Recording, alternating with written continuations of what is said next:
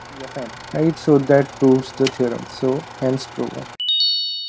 Hey guys, what's up? I hope you're doing great. Before we move on, please make sure you've subscribed to my channel and hit the bell icon for notifications. This is exercise number 5.1 and problem number 4. The problem statement says that there's a theorem P of n that 1 cube plus 2 cube plus up to n cube equals n into n plus 1 divided by 2 whole squared.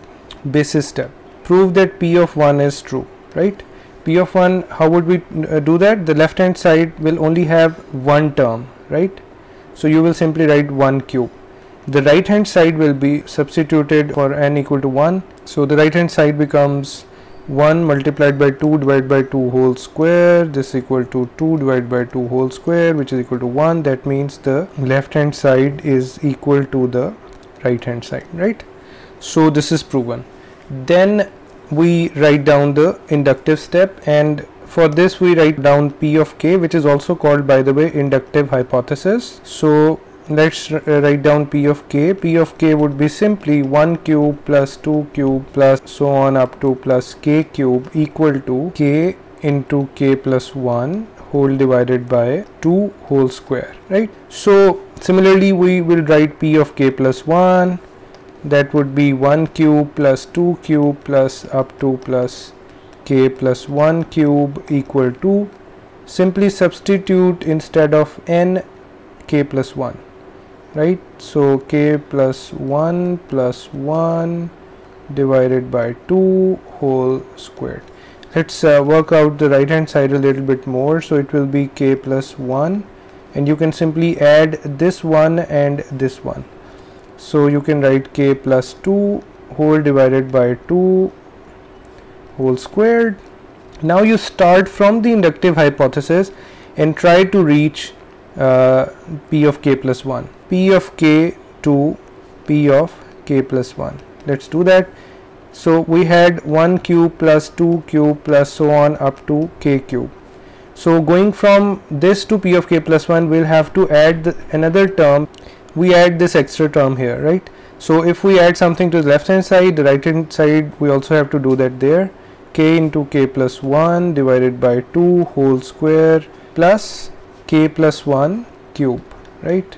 Now we won't be doing anything to the left hand side, so we are just keeping that here. I'm just going to use these two things here. On the right hand side, I'm going to solve it a bit further. So I'm going to write k square into k plus 1 square divided by 2 squared.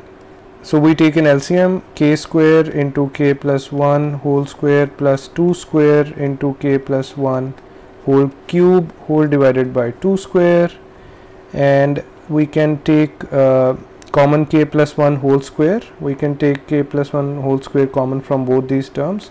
So let's do that. K plus 1 whole square into k square plus 2 square and k plus 1. So one k plus 1 will be left out from this k plus 1 whole cube. So divided by 2 squared, k plus 1 whole square, k square plus 2 square k plus 2 square divided by 2 square, right? Then you can write it down as k plus 1 whole square.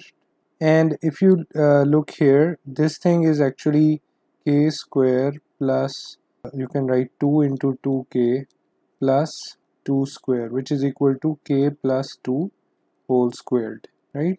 So this is k plus 2 whole square. So you can write k plus 2 whole square divided by 2 square. So you can write it down as k plus 1 multiplied by k plus 2 divided by 2 whole square. This is the same thing as the right hand side of P of k plus 1, right? So it means if we go from P of k to P of k plus 1, assuming that P of k was true, we still reach P of k plus 1, which is the direct derivative of P of n, right? So that proves the theorem. So hence proven.